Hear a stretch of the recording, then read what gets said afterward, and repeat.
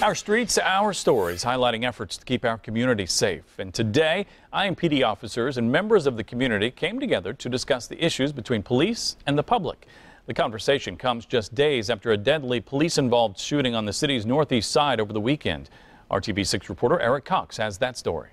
I'm standing here at the very same intersection where just 4 days ago officers shot and killed 36-year-old Mac Long. That was Sunday afternoon. Well, now here, right now on Friday, Chief Rick Height and other IMPD officers are meeting with several members of the community, having a candid conversation about the issue of police-community relations here in Indianapolis. Today we're going to talk a little bit about what our community looks like and what it is we want to do. Cops and community members came together today at 31st and Sherman, the same place police say IMPD officers Kyle Flynn and Jared Hildlabaugh shot and killed Long after a traffic stop. I hope that what comes from today's meeting, that there will be some type of collaborative approach to dealing with the real issues. Both Flynn and Hildlabaugh are 5-year veterans on the force, currently sidelined due to administrative leave.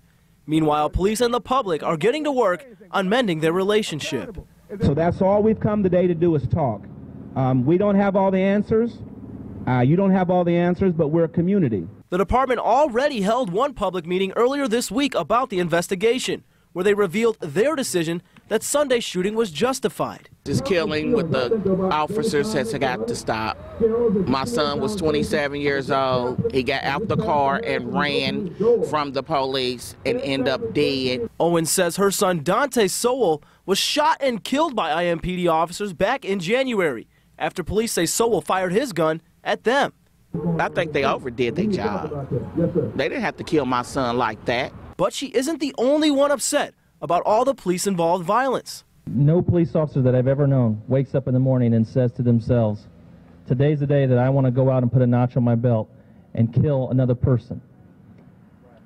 They do not want to do that. Why do I have to come when I bring the army and the cavalry with me to fix problems that we can fix ourselves? You outnumber us.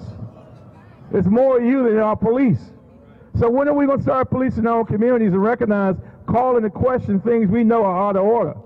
We need the community also to come along and say, hey, what can we do to offer real change in our neighborhood? If we're serious about making change happen, it starts today.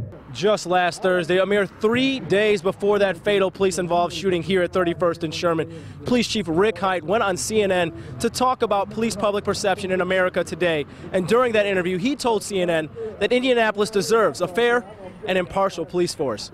We're here on the northeast side. Eric Cox, RTV6.